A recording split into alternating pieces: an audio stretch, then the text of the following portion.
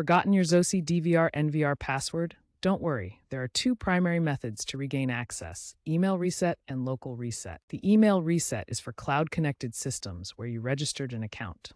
Go to the Zosi app or website, select Forgot Password, and follow the instructions sent to your email. Be cautious of phishing attempts. Always verify the sender's address. If you can't access your email or the system is offline, use the local reset. Locate the pinhole button on your device, usually on the back. Power on the device, then press and hold the reset button with a paperclip for 10 to 15 seconds until the lights flash.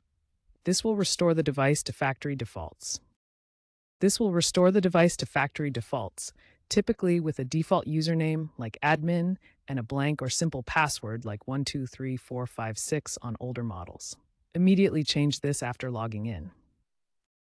After resetting your password, set up a strong new login and implement security best practices. First, access the web interface of your Zosi device using its IP address, like 192.168.1.100.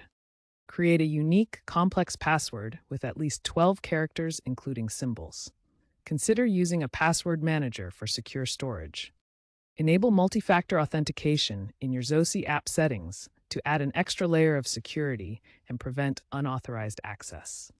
Configure user roles to limit access to essential functions only, setting different permissions for admin and viewer accounts. Update your device's firmware regularly to patch security vulnerabilities and ensure the latest protections are in place. Enable IP whitelisting to restrict access to only trusted IP addresses, blocking unauthorized connections from other locations. Enable auto lockout features to block login attempts after a certain number of failed tries, protecting against brute force attacks.